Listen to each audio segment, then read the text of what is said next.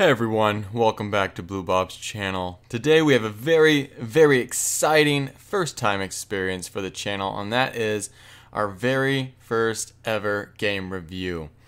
The game that we're choosing to review today is Steamworld Dig 2, and this game I would say to complete takes about 6.5 to 7.5 hours, maybe 6.5 to 8.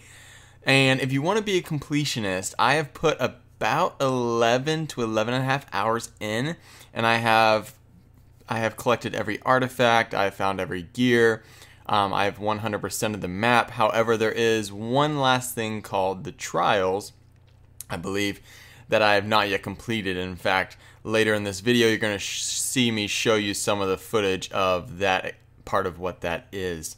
So that's the last thing I have to do, but I have considered that I have beat the game, I beat the final boss, I've collected all the collectibles that I can, so this is Steamworld Dig 2 game review. So Steamworld Dig 2, I have no experience with the first one, but it does reference the first one a little bit in regards to, I believe, the characters are similar, and that is you are I'm going to call them a robot. I'm not sure exactly what they are called, but you are kind of a blue robot, or at least your robot has a blue face, and I believe her name is Deb, and you are looking for your friend Rusty, and I believe Rusty was in the first one. Again, I haven't played it yet, and you're looking for him and trying to find him because he had disappeared, and you stumble upon a town, a mining town, and they say that they had seen him and he went down into the mine, and so you're trying to track him down, and that's kind of the whole narrative with the story. As far as gameplay, is it's pretty simple. WASD, it's a 2D platformer, I would say. However, you do control a pickaxe. You can also end up unlocking a kind of almost like a rocket launcher, I would say. A grappling hook. You can also unlock a kind of a jack that goes and breaks the rock. So those are a few things, and you can also unlock a jetpack. So as the level progresses, you will need to go back to certain areas because there may be some certain areas that had secrets or parts of the level that you couldn't quite reach because you hadn't unlocked a certain skill, if you will, or item to use. Now, they do have a fun player progression, and so as I mentioned earlier, I said something about collecting gears. So, gears are used to upgrade your player. So not only do you have to use money that you get by either selling gems, or you can technically unlock when you upgrade your pickaxe, I believe, or your armor, that whenever you kill an enemy, you get coins. So the way to make money is, again, by selling gems or killing enemies if you have that skill unlocked. And as you upgrade items, so I upgrade my pickaxe, okay, now I can use gears to upgrade the skill, or to select a certain skill set on the pickaxe.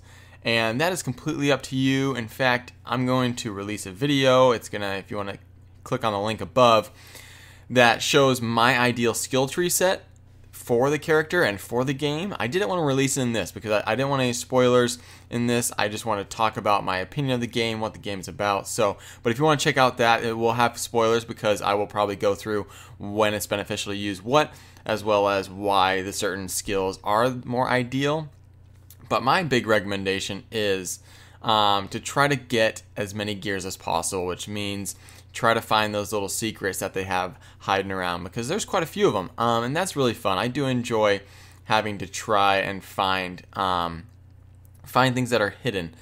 And I will mention, there is one skill that I will mention in this because it's not too big of a spoiler, but there is a skill where you can actually, it will make it easier to identify secret places, and they will kind of glow on your screen.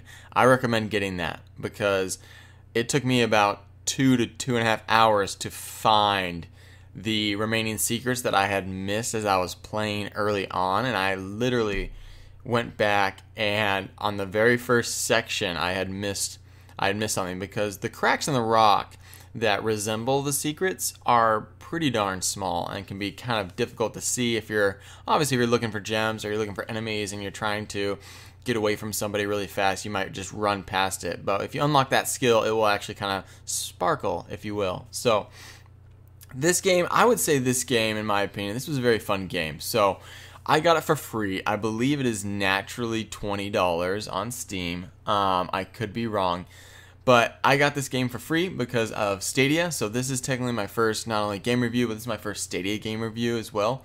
And this game is, in my opinion, I think it is totally worth the money. I sunk again. I've put about probably up to 12 hours into it now, and it was really fun. It was really entertaining.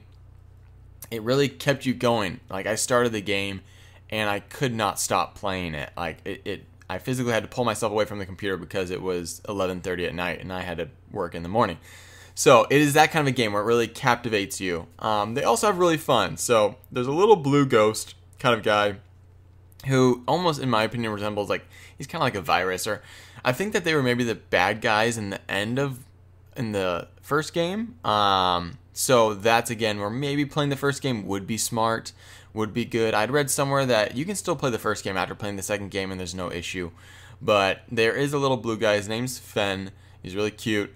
And he is kind of almost like a comical character where he just wants to create chaos in the whole world. And so you end up finding him.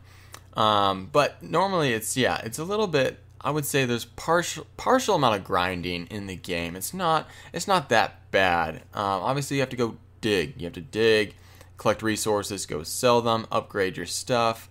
But overall, it is a very entertaining, very fun game. I would probably, if I had to give it a score, I would probably give it an 8.59 personally. The graphics were great. The soundtrack was great.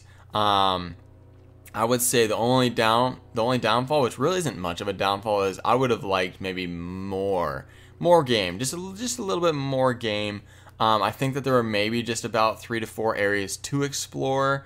Again, if you're spending $20, I always like to believe that if I buy a game, I'm going to get basically $1 per hour of gameplay. So if I buy a game for $20, I want to play that. I want to be enticed and want to play that game for 20 hours to hit that $1 an hour. For example, Assassin's Creed Odyssey. I'm pretty sure I bought that for $30. It was on sale.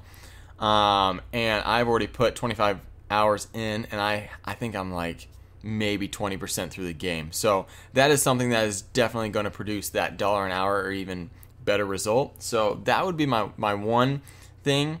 But other than that, I mean, the graphics are great, the storyline's great, the plot is great, the user interface is it's all incredible.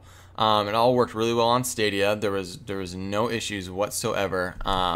So I would say definitely an 8.5 to a 9 for this game. For me personally, it is a super fun one. It's kid friendly. Yes, there are little spike beetles that you have to take care of, and snails, and obviously there's bad guys, but there's nothing scary about it. There's nothing bloody and gory about it. So this is a kid friendly game as well, and overall just a very entertaining game. In the end, you have to face a boss. They even reference in the trials a little bit of Bowser, where you have to the old Mario games where when you came upon Bowser, you had to jump over him and hit the little button behind him. I always thought it looked like an axe because then the bridge underneath him would fall and he would then fall into the lava and die.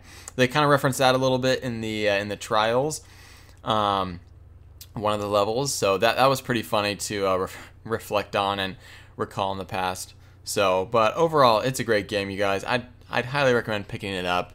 It was a blast to play. I really enjoyed it, and there is a very high chance that I'm going to be picking up Steamworld Dig the first. Thank you guys so much for watching. Have an amazing day.